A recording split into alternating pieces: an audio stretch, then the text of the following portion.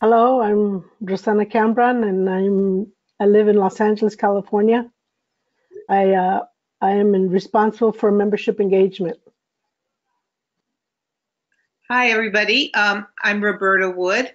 I live in Chicago. I'm the Secretary Treasurer of the party and glad to be talking with all of you this evening. I'm Diane Mohney. I live in Salem, Massachusetts. I'm on the National Committee of the party and part of the Boston Club of the Communist Party. Okay, you have a bright light shining right on you, so you look yellow. So Okay, that we're. Is that better? I think it's the hallway. no, it's not. No, Okay. it's too dark. How's that?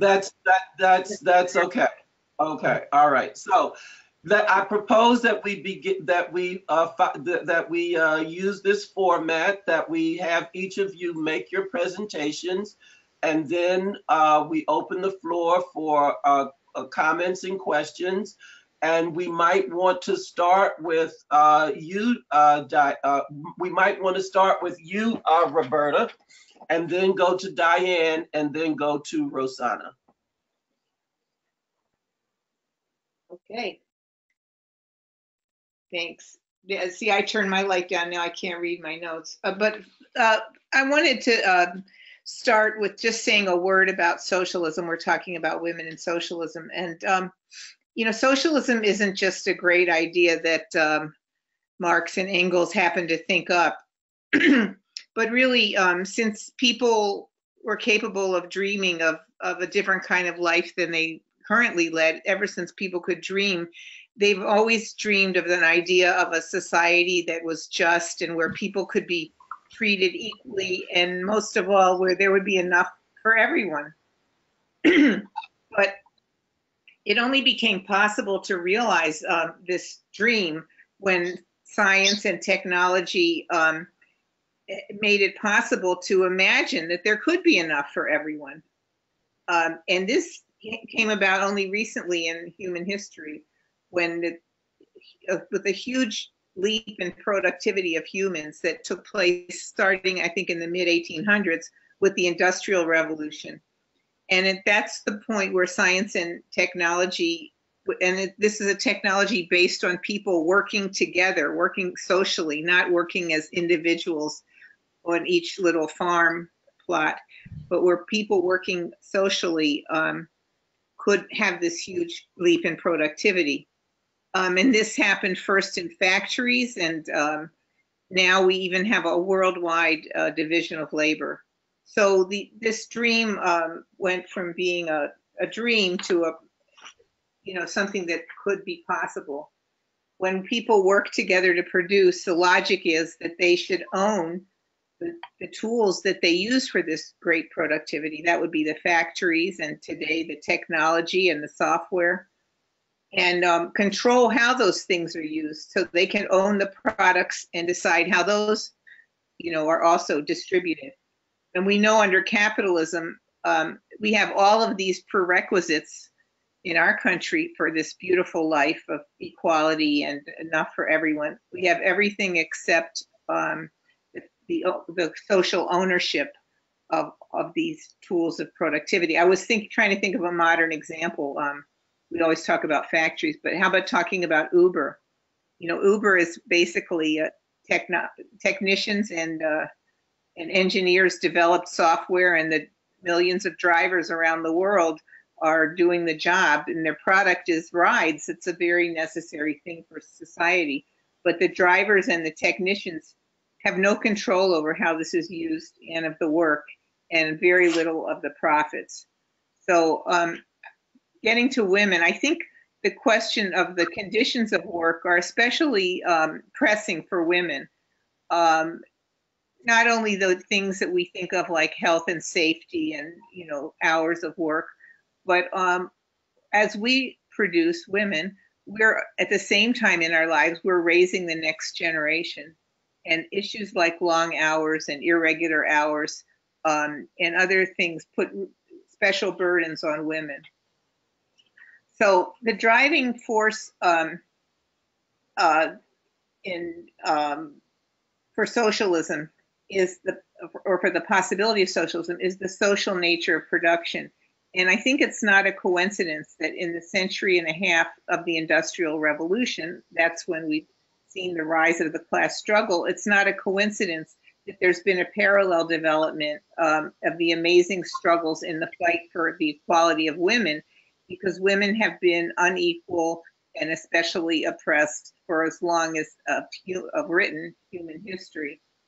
And so part of this class struggle, not a small part, is a struggle for a full half of the working class to throw off the burdens that have dehumanized and disarmed them, on top of being part of the working class. So, you know, Marx said capitalism created its own grave diggers. And I guess we all have a picture of a grave digger, but I think our picture of a grave digger, of grave diggers of capitalism, has to be people, a non-traditional job of women. And I think we need to see women are part of that. So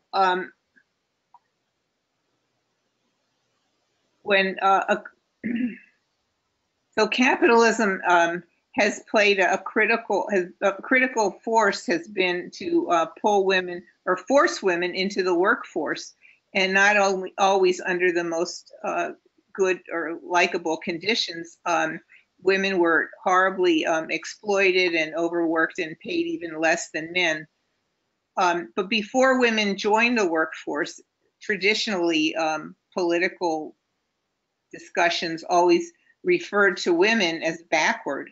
We don't remember that now, but reading things in the days of the Russian Revolution and so on, women were considered a backward force. Why? Because they were isolated. They were under the deep influence of reactionary religious leaders and superstition.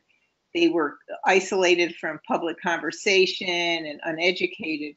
So moving into the workplace allowed girls and women to meet people of other nationalities and from other places, to learn about organization, to take part in public discussions of issues of the day, to become political, and to become working class intellectuals. And I think it's interesting in the United States that the groups of women who were especially forced into the workforce, starting with African American women, but also many immigrant women, Jewish women, farm worker women, that these same women, these same groups also reflected a leadership in the whole working class struggle, reflecting how participation in the workforce has moved women to be leaders in that. Now, in countries where socialist revolutions took place for various historical reasons, were not places mostly where women were a big part of the workforce to begin with. These were countries that were not highly developed industrially, and so women did suffer a lot of this isolation and not being part of the workforce. After these socialist-oriented revolutions, the women were quickly drawn into the workforce. So I'm thinking of countries like the Soviet Union, Vietnam, to a certain extent, Cuba. There were two reasons why after socialist revolutions, women were quickly pulled into the workforce. One was, I think, that, ideological, the willingness to take on, to fight for women's equality. But secondly, and maybe more pressing, the need to grow production. So every worker was needed, and so it was important for women to grow the workforce. And so we've seen in all of these socialist countries a corresponding development of families supporting social services. And you're going to hear me say this a few times, especially childcare, because even though contrasted to our country where almost half of the workforce is women, we have no system of childcare.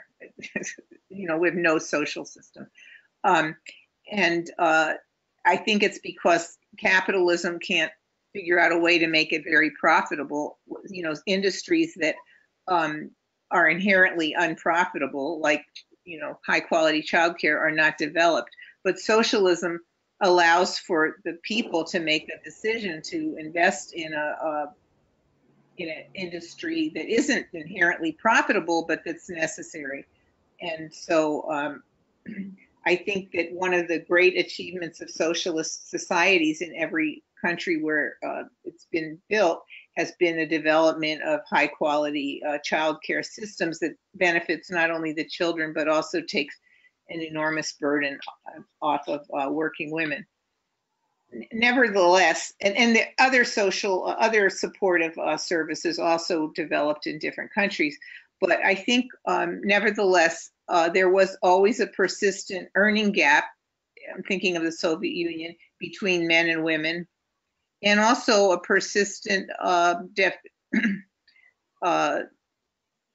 difference of what jobs, that all jobs weren't equally distributed. So where women were welcomed into the professions like engineering and medicine, still the highest jobs and the leading posts were occupied by men.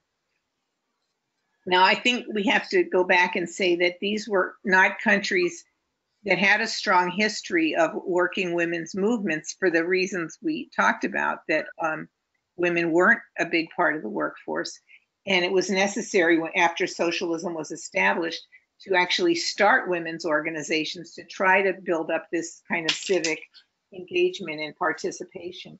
But the socialist, but it wasn't built on that heritage. And it's not clear to me if even what women wanted was to have the same jobs as men have. I think it's kind of a funny experience I saw when I went to Cuba in the 1970s, and with a group of women who were in the United States who were very dismayed at the all the pressure that was put on us as young women to look beautiful and to consume beauty products and so on.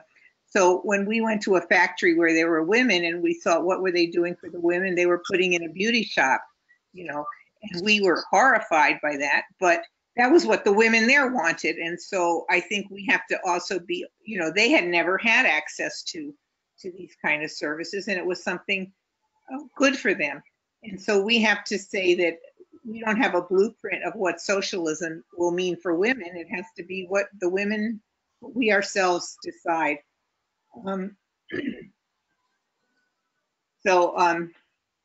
What would socialism mean for women in the United States? Well, that's up to us. And for me, as a woman in the United States, I would have to say that it would make life human for us because of this social investment, starting in childcare, but not only that we're all sad that our children and our grandchildren aren't getting everything that society could possibly offer. So starting with an investment in childcare, but summer camps and integrated with after school care, transportation, to art and culture and everything beautiful that life has to offer, but also things like on-site health care and dental care and special help for special needs children. All of these things that none of us feel we can provide, but we want. So that's just an example of things that I think we would look for. But also other household services like industrial cleaning, laundries, meal preparation. And I think in a socialist society, we would see much shorter hours. And but getting down to the conditions of work, I think many women who work in jobs that are traditionally held by women are happy to do those jobs. The problem is, their caregiving jobs, whether it's the service industry, healthcare, childcare. The problem is these jobs are not professionalized. They should have access to training to do the very best professional job you could do. And of course, to be paid commensurate with the value of that work, so that all of these jobs that are considered, throwaway jobs would become jobs with a high level of dignity and training. We have a situation here in the United States that no women who lived in a socialist-oriented, after a socialist-oriented revolution have had, because we live in a society where there is plenty for everyone and plenty to do all of the beautiful things for our families and ourselves that we want. We could design a future where all this happens. So part of that figuring out isn't just daydreaming about it, but also fighting for some of the issues that that are hitting us right now. And there's, of course, a tremendous movement against sexual harassment, a movement against a movement for reproductive rights and so on. But I think that we also need to think about the things that we envision in the society we would like to live in and start to fight for some of those, because these are the same women who are going to be fighting to build socialism in the future, and we need to think about what it is that's important to us. Thanks. Okay, thank you, Roberta. If we could go right to Diane, and then following Diane, Rossana. Hi, good evening. Women in healthcare and socialism. Under capitalism, as we have in the United States, healthcare is a means of maintaining a workforce healthy enough to be able to work and produce goods and services and profits for employers.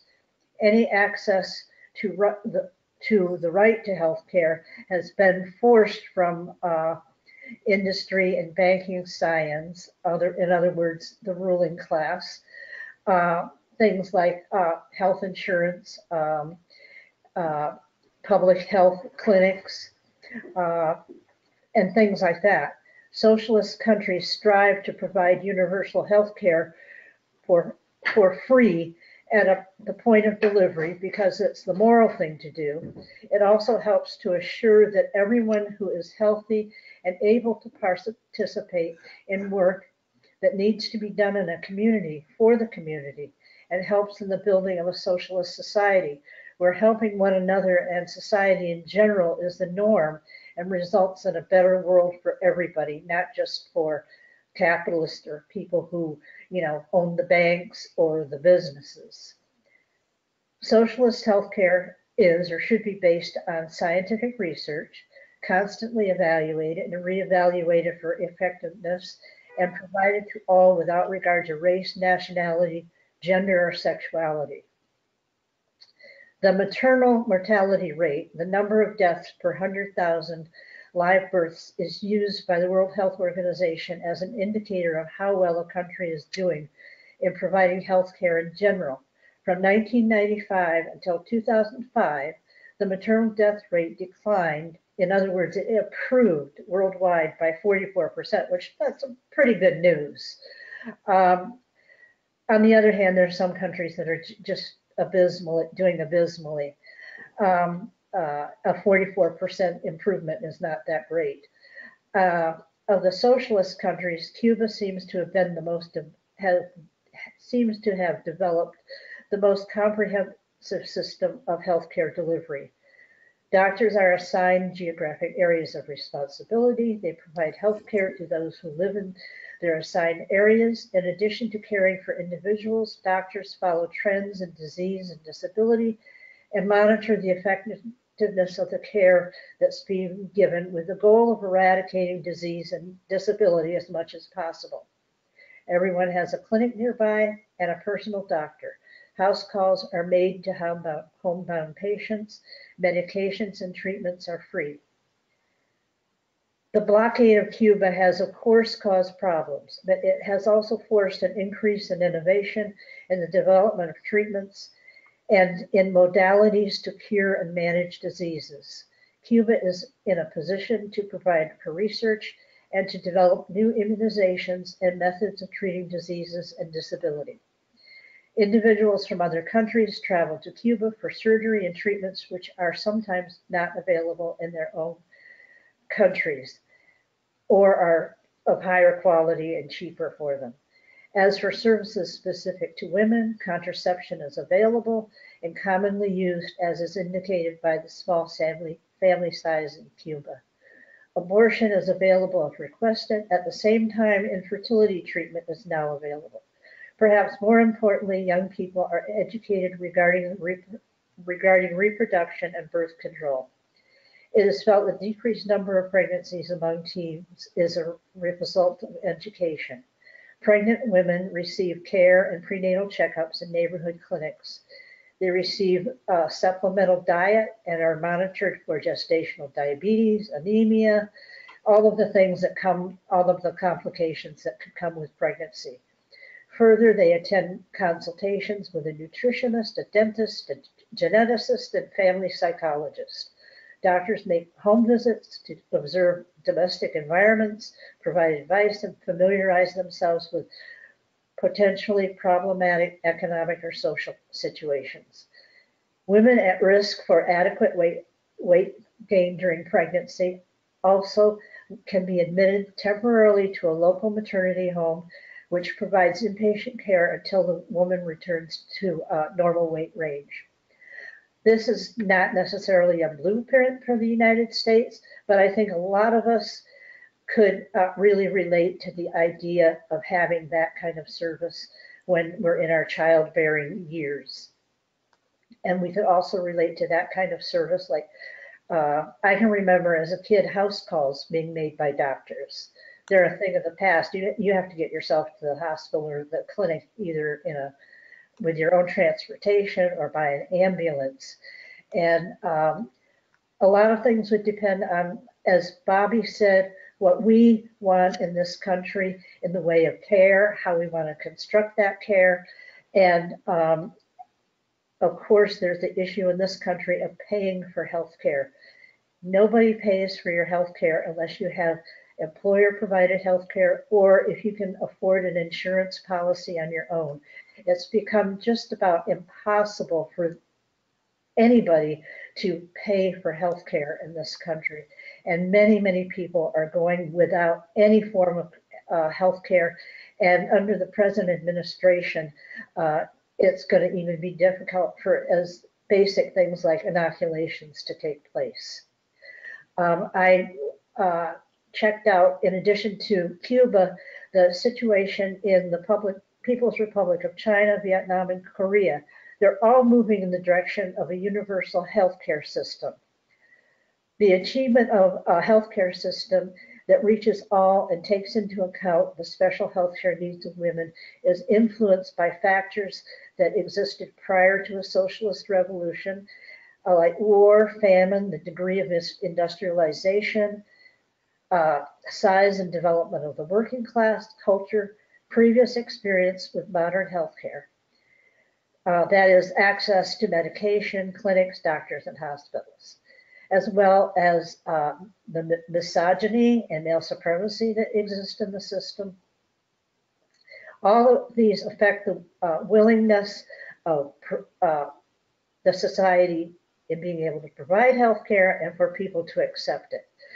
Like I said before, in the United States, it would be wonderful to think of being able to design our own healthcare system that really meets the needs of people, of the way I think that socialist countries are trying to do, but there are obstacles to that.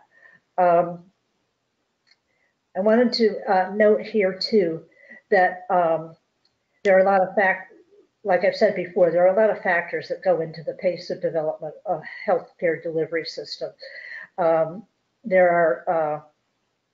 This development is influenced by economic, military, and ideological attacks by imperialist countries. I found a table that indicated where the maternal death rate and pregnancy outcomes per 100,000 births were influenced by the country being war-torn and fragile. In 1990, the maternal death rate was 825. Luckily, by 2015, it had gone down to 488, but that's still unacceptable. In heavily indebted countries, it's gone from 957 to 482. And in least developed countries, it's the highest. It's 903, gone down to 436. The indebtedness of a country is very important to healthcare. And we know that war leads to inadequate or complete loss of shelter, water, food, and healthcare in many instances. Birth rate decreases and the maternal infant death rate increases. The development and production of weaponry take resources which could be used to provide the necessities of life, robbing people of a decent living. The production of nuclear weaponry fouls the environment, and their use can bring unfathomable death and destruction, even annihilation of the planet and all life. All countries have an interest in preventing war, and I think that the sooner that we can be involved in designing a healthcare system that benefits all people and takes all of this into consideration, it will really move humanity forward. Thank you very much. Thank you, Diane. And before we open it to the participants, we'll hear from Rossana. Good evening. You know, as women, we experience many different types of pressures. From the minute we are born, we are pushing ourselves to be good enough because we are constantly told that we're not. Under socialism, that changes. A socialist system begins the process of establishing a society where people's needs are met equally. It means equitable access to childcare, education, affordable housing, food, and a livable wage. How many of us worry about all those things? As women, we face added pressures under capitalism that cause internal trauma. We are sent messages via so many avenues that we are not good enough. The clothes you wear, cover your face with makeup, don't be too thin, don't be too fat, don't sit this way, stand this way, don't play with this toy, play with that one. You know, you can all get the picture now. And at a given moment, when we stand up to challenge that grain of thinking, we find ourselves swimming upriver, and it's very stressful. We add that stress to the stress of everyday living under capitalism, and we have a right to be tired, to feel tired. But we also must celebrate how we have risen and continue to swim up that river. Women cannot overcome certain barriers, especially emotional ones, without a society being part of bringing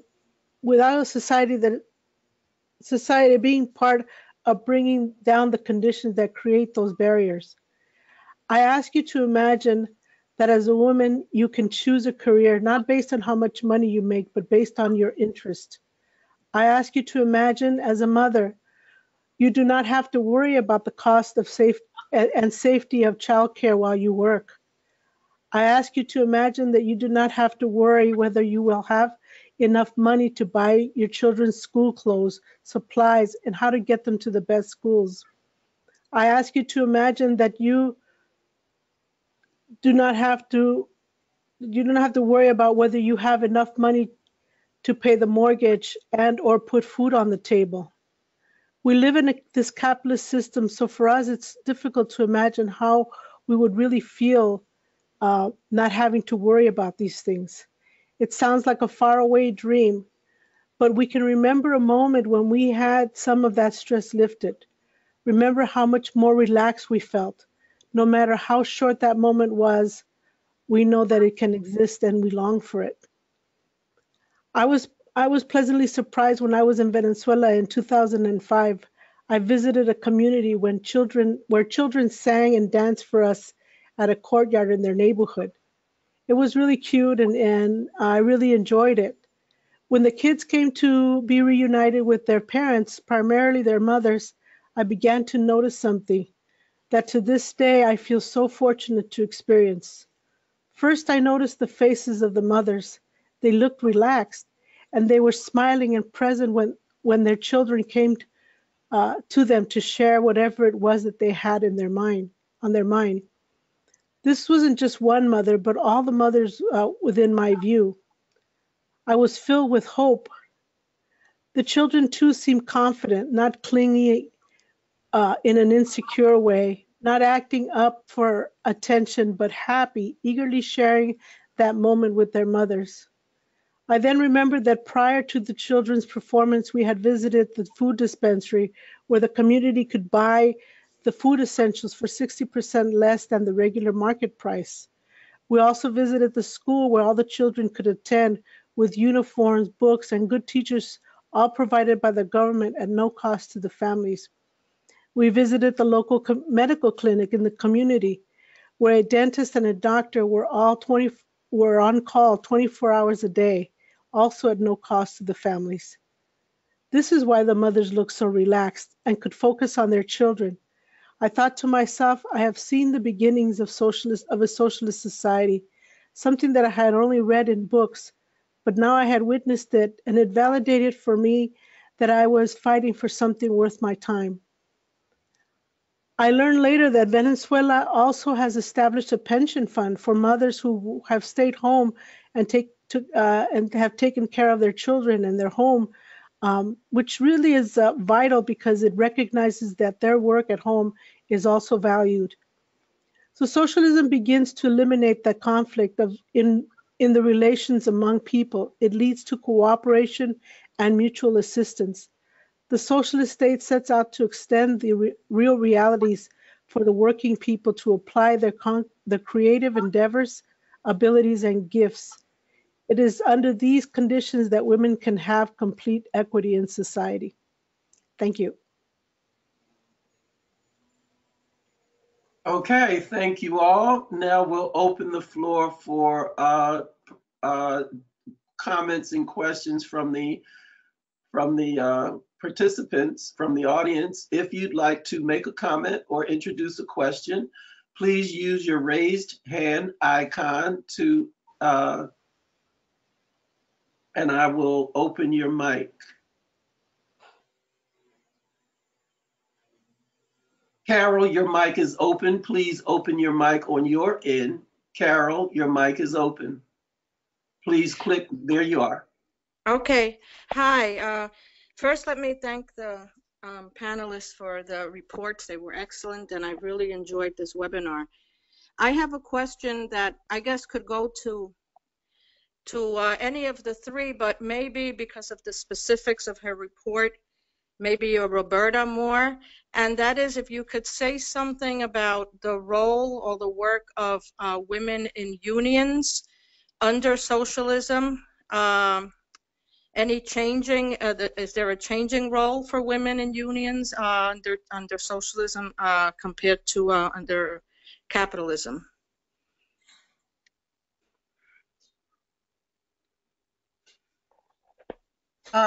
Could you repeat the first half of the question because I lost? Her question is there a change for women when it comes to being in unions? How does being in a union affect women under capitalism versus under socialism? Well, I think that the main thing it would seem to me is that it's up to the women to make their role. You know, if they have the opening, then it's up to the women to see that the tools they have, which is the union, really, you know, speaks to their needs. Because, you know, some people wonder, why do you have a union if you have socialism? You know, everything should be fine. But there's always tensions and contradictions. And I think that what the purpose of the union is to really make sure that the workers' needs are respected or addressed, you know, within looking out for the good of society. So I would think that the role of women in unions would be similar to the role in a capitalist society, in that it has to be a place where women can have a voice, but also where they can pool their energy and thinking, you know, and come up with some collective solutions to problems, but also to you know, to make proposals that might seem outlandish, but are really necessary. I know when you get a group of women together, just us three here, I'm hearing a lot of talk about, it seems that we are experiencing or observing the tremendous pressure on women's lives, not just economic, but time and those kind of things. And I think that a union is a tool for women, an organization where they can really address some of those issues, and they have some power to do it, because with the union you have a workplace where people are there together, and can actually carry out some solutions. I'd like to know what you think, Carol, though. I bet you have an idea on the subject.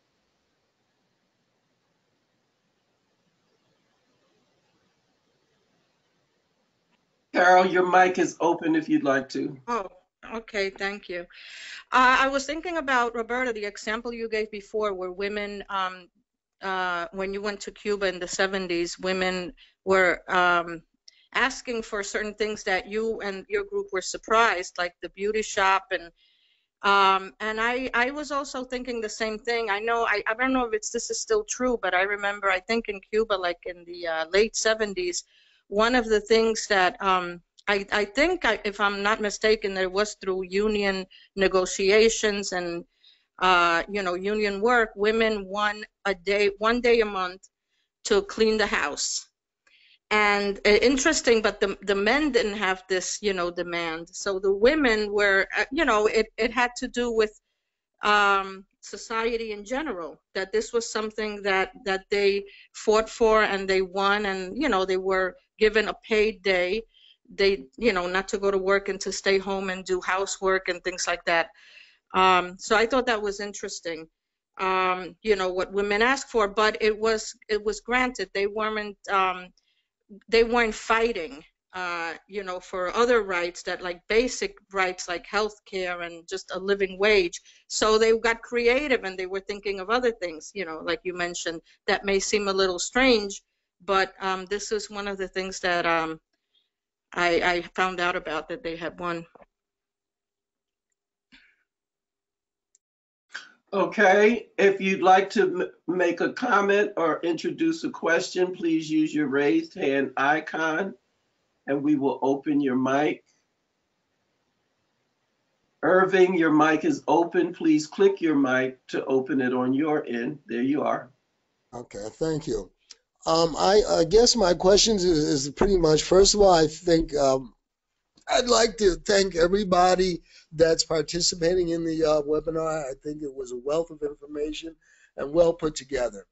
But my questions are a little bit along the lines of the last one, except for I wanted to know, will there be an expansion in the role of the leadership roles of women in socialism and socialist countries, and how will that be achieved?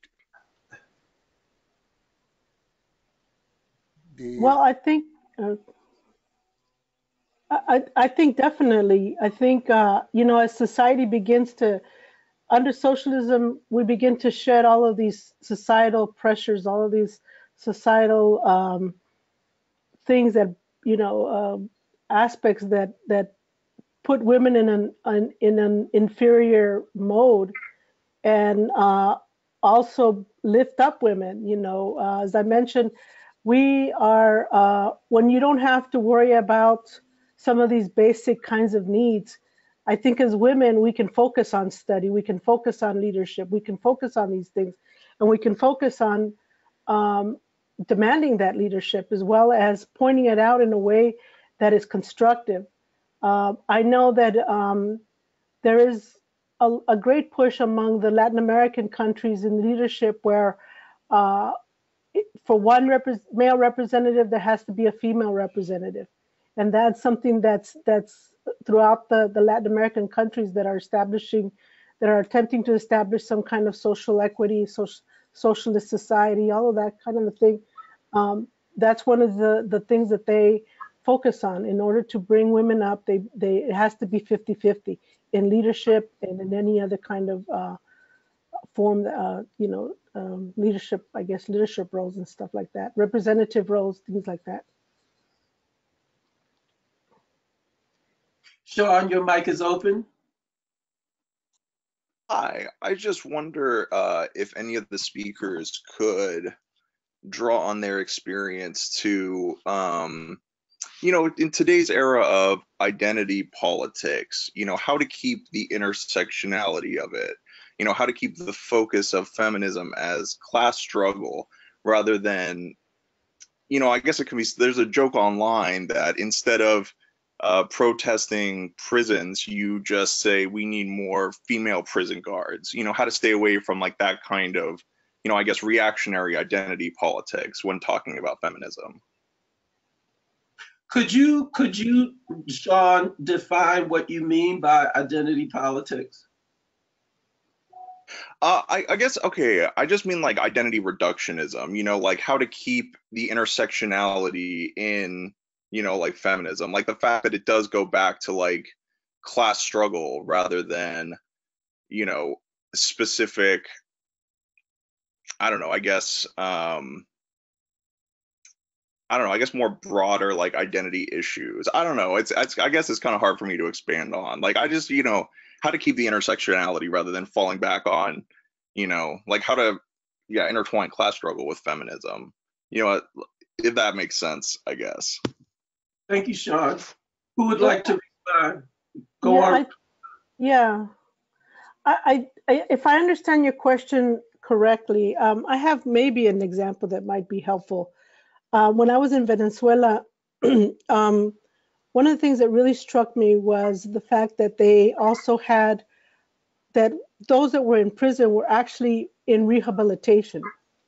They were being taught skills, their self-esteem was being built up, the things that they created through, even just like carvings and things like that were being sold, and the money that they made, that kind of a thing. So it began to build a human self into being part of the whole. And I think that in a socialist society, that's what happens. That you be everybody becomes part of that whole. You begin to see that cooperativeness. When I was in Cuba, not too long ago, one of the things that struck me was everybody was very cooperative.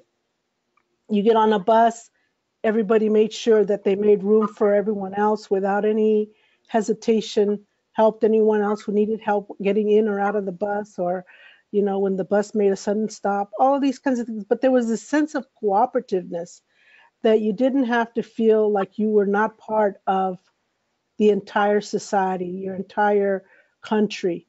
And so I think under socialism, it begins to tear up all of those things that have made you feel unequal, or have made you feel a part of the entire group, the working class, entire society. And I think that's one of the things that socialism begins to tear down.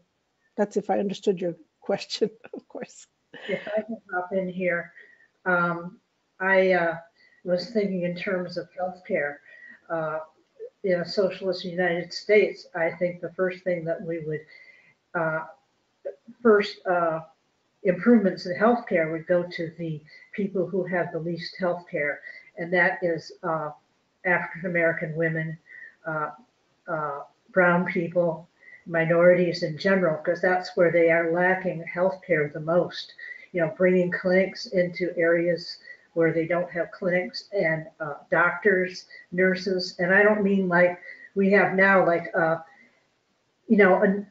community might get a grant for a clinic for a couple of years, and it's a piecemeal approach. They're scrabbling for every nickel and dime they can get.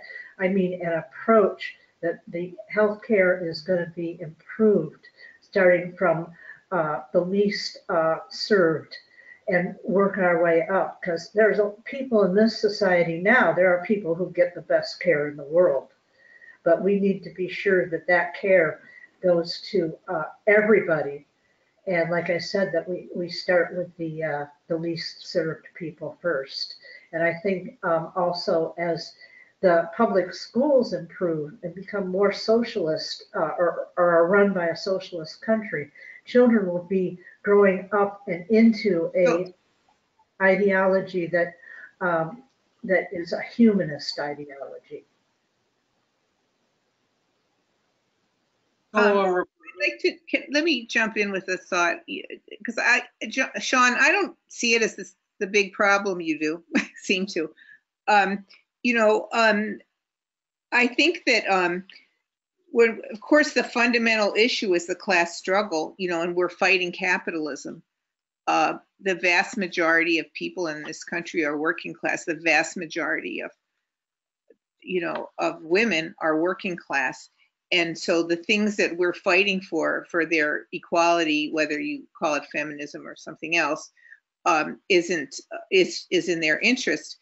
And some of the issues that are seen as not, you know, as identity politics, I think also impact those women, because when working class women, when women who are rich women or whatever are treated disrespectfully and venom is heaped on them in the public arena, then I think that pours over onto all of us women, and, you know, creates a situation where we're devalued. So and it oppresses us. And so we all have an interest in those kind of issues.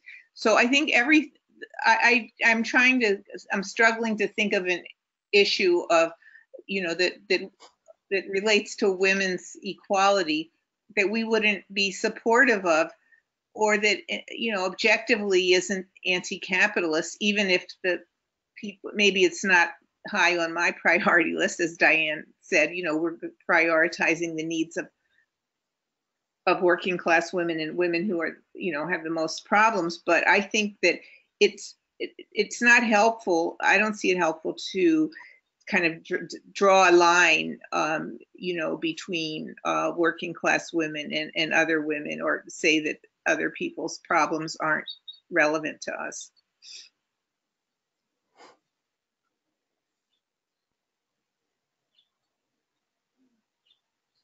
Aloha, Roberta. Aloha, Rossana. Aloha, Diane. This is Lowell calling from, or speaking to you from Hawaii. Hi, Lowell. Hi, aloha. I'm glad you answered Sean's question, because I was going to jump in with something with that, and I still might. Like I told Jarvis in an earlier webinar, I hope this is part one of this Socialism and Women series, because there was a lot of really nice aspirations for where we need to get to. I really want us to remember that there are women, if you will, in the first, second, and third waves of feminism who have fought very communist women, who have fought very militantly for what it is we are talking about. And I think it's important for us to recognize and be familiar with the work that they did. I'm thinking, for example, we should know of, I'm just learning about Rose Pastor Stokes. So I'm just beginning to get into, and I'm just beginning to, I just read about her, so hopefully that's a proper name to mention. Definitely Margaret Sanger, who was a Socialist Party member and who was controversial, but I think has been rehabilitated by a current Marxist scholar who I'm going to mention, and someone like Sylvia Pankhurst, who was so militant, if you will, that she was thrown out of various organizations. But Sylvia Federici, who is a current Marxist scholar in, I think, New York, who has rehabilitated it, Margaret Sanger, who was a socialist, who was an organizer before she started Planned Parenthood. Selma James, who spoke about women and work, and not just work in the factories and work in the workplace, but work domestically and that kind of those issues. And then Germaine Greer is a name we often overlook. But these are people who either in the literature and or in the streets and organizing have been fighting for some of the things that I think have come up, definitely in the question, like how do we do this? What does it look like?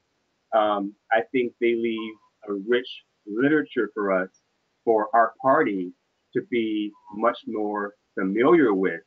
And I think Cuba was mentioned a few times. And whenever I think of Cuba and women's issues and definitely gay issues, I think of the present president's wife, Vilma Espin, who's now deceased. But Vilma Espin started the Federation of Cuban Women. She introduced the decriminalization of lesbians and gays in the Cuban parliament in the 70s. She failed the first time, kept fighting for it, passed the second time in 1980. Again, these are women that, communist women, I keep emphasizing that, these are communist women who leave us a literature and examples of the work that they've done, and we need to be much more familiar with their work. Thank you. Yeah, if I could make a quick comment about that. I think more than anything, it tells us that we didn't get here alone, or all on our own kind of a thing. And I think it tells us that, and it reminds us that the struggle is a process. It's a step-by-step process. When we have women's gatherings here, I kind of use the example of, we wouldn't be sitting here if it hadn't been for other women who fought for our right to sit here, and that our responsibility is to move that struggle forward. And I remind my daughter that her responsibility is to move it even further than what my generation has been able to move it forward to. So I think in studying some of these women, I think we need to, always remember that, nothing happens in isolation, and we don't get here by ourselves.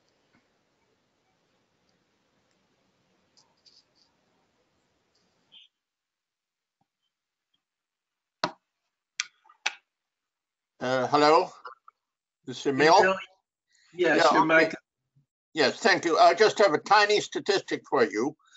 I pulled up the results of the recent parliamentary elections in Cuba while you were speaking, and the results are that 53.22% of the women in the Cuban People's Power National Assembly are women, are the members. And this is the second highest in the world. I don't know why. Rwanda is first with 61.30%. But after Cuba comes Bolivia with 53.10% and Nicaragua with 45.7%.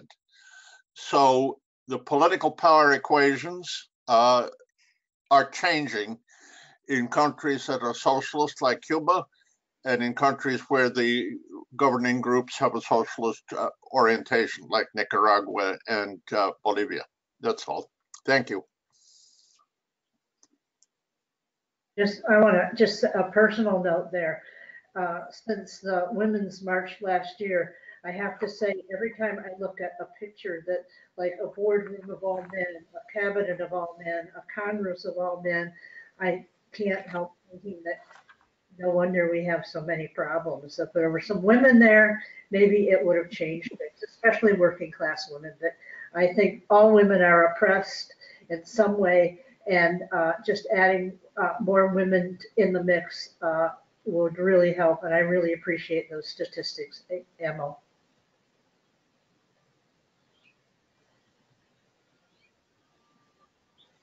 Is it over? I thought you used to feel when you're interviewing.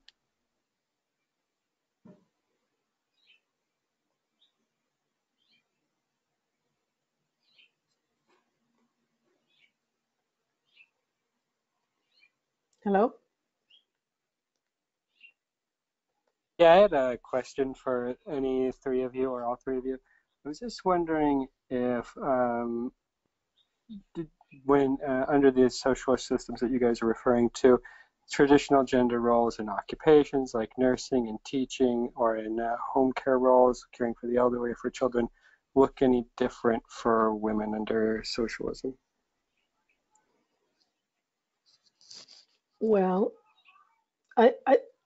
when I was in Cuba, one of the things that, we asked actually that question, and pretty much women are able to enter any kind of field they want to enter. Surprisingly, they don't choose to enter into any field that's about transportation, like driving buses or taxis and things like that. But that was based on their choice, not based on them being moved in that direction or away from that skill. But they could pretty much be, whatever their interest was. And if they studied for that and they went into a job with that field and realized they didn't like it, and this goes for both genders. They could go back to school and study something else and be guaranteed a job in that field. So I don't think that in other countries they're moving in doing any kind of traditional roles. I think it's more of a choice of what you want to do or what's available. Of course, different countries are on different levels of development, so we have to take that into consideration when we talk about that, or when we analyze it.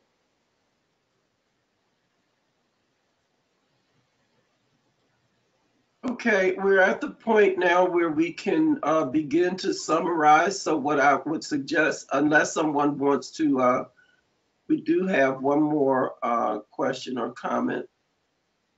Shelby, your mic is open. Yeah, I like the reports, all that I heard. I had to walk out for a while, so maybe somebody has spoke to this question anyway. But I was wondering, with all the excitement and attention that women are given to issues now in terms of sexual harassment and inequality in pay and et cetera and et cetera, do we think that it might be a time to try to integrate the whole notion or concept more of socialism and what socialism provides, integrated with all the other action, activity, and motion that's in place now? So that's my question.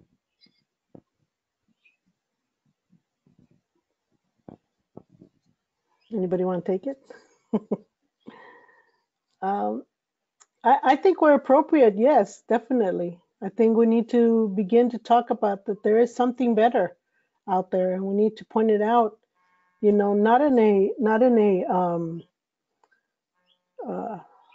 dogmatic way or an inappropriate way, but in conversation and in discussions.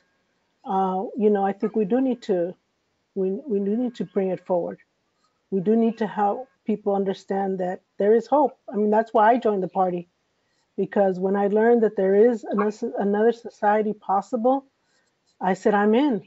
And then when I saw it in Venezuela, as I mentioned, I said, I'm definitely staying. So, I think that, yeah, wherever appropriate, I think we shouldn't hesitate. We shouldn't hesitate at all.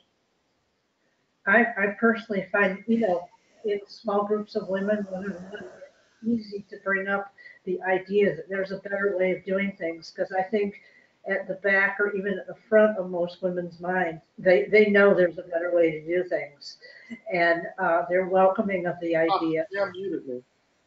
Let's see. Edward, your mic is open. Hi, Eddie Carson from the Boston Club. I appreciate the reports from all three of you. I was spending some time the other day looking at the states that are really looking to reduce Medicaid expansion. And in this question, Diane, I've directed at you, but it's open for any of you three. So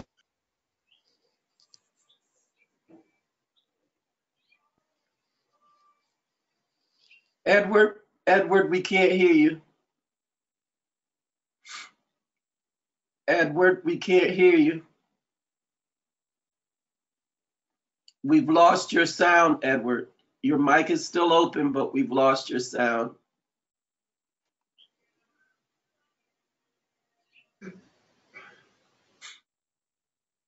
We still don't hear you.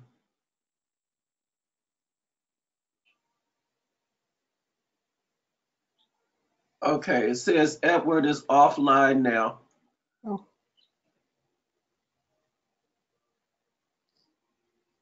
Okay. So what I would suggest we do is we go. We're we're at the end. I would suggest that we allow each person to give summary remarks briefly, and then we'll call it a night. So let's start with Rossana. Well, I don't really have any way of summary. I think, I think we've kind of pretty much said it all. I think, we have a bright future as long as we fight for a change in this, in the system, and, look for strength among each other, and look for strength on the women that came before us, and look for strength on the women that are coming after us, because there's a lot of good, strong women that they're in the movement. So, I think we just need to really build that sisterhood that is so badly needed sometimes, where that keeps us from joining together. So that's it. Roberta? Yeah, well, I've enjoyed this conversation. I guess I think that Shelby asked the question about addressing issues like harassment and inequality in pay. And I guess in the past, when I've heard discussions about women in socialism, it's always been a sort of a list of the benefits that women and families could have in a socialist society, whether it's childcare, equal pay, and so on. But I think maybe a deeper question, and I think possibly in socialist countries, there have been issues of sexual harassment and other unequal conditions, because most countries where there's socialism have come from where there was a deeply patriarchal society preceding that, and not as long of a history of women's organization and struggle. So I think what we need to think about women in socialism is, in addition to the specific benefits that we think we would all agree on, that actually it would be us getting to make those decisions and choices and making the changes, and that together we would have to decide what those are. So in my case, the question of being able to go into a non-traditional job, is very important, or to have that opening, or the question of being able to work. But for other women, maybe whose background was they had to work and they wanted to stay home with their children, that those options would be there too, that those would be the kind of things that people, that society and women could decide was important, and were open. There was a movie put out called What Women Want. I don't know if any of you had the misfortune to see it, starring Mel Gibson. Just to think, anyway, I just bring that up to say, everybody who says what women want is not really speaking for what women want. There's not a blueprint. I think that the basic thing is that socialism would give us the opportunity to together make those decisions about what we want and how we can bring it about. And it's not to say that every woman has to be a construction worker, or every woman has to be a daycare worker, or every woman has to work, but that we have the freedom and fighting for the freedom of women to make these kinds of choices, or to be an artist, is also inherently fights for the freedom of men to make those kind of choices. I've found that work is a huge part of everybody's life. It gives our lives value, but for women, we're not encouraged to feel that way, to think that it's a central part of it. We're encouraged to feel that it's sort of a side thing. And I think that one of the things women might decide is to really elevate the role of work in our lives, the values that we get from our friendships and relationships at work. I'm sorry. You ready for me? Yes. I know women, I probably can name dozen or two women that I would feel confident right now of them designing a healthcare system for women, you know, free at the point of service and comprehensive, and would admit anybody into the professions that really wants to be in those professions, that wants to be a helping person. I'm a nurse, so I'm very proud to be a nurse. I'm glad to be able to work among women, frankly, but I welcome men to come into the profession too. I'm drawing a lot of confidence right now from the teachers who walked out in West Virginia, from the students that are speaking up to save their lives so that they can get an education, come home from school alive at the end of the day. And I think there are a lot of people in motion, that their heads are in the right place, they're moving in the right direction, and they have, you know, a vision ahead of them of the way society should be. And I would like to help to nurture that vision and bring it to fruition. Okay, I'd like to thank everyone for participating tonight. The panelists especially, thank you. We had a little bit of difficulty at the beginning, but we got through and we've completed our assignment very well. And I'd like to thank all of the participants for coming on tonight. Over 150 people signed up for this webinar, so they will all receive the recording. So thank you again. There are webinars coming in April, so please stay tuned. Good night, everyone.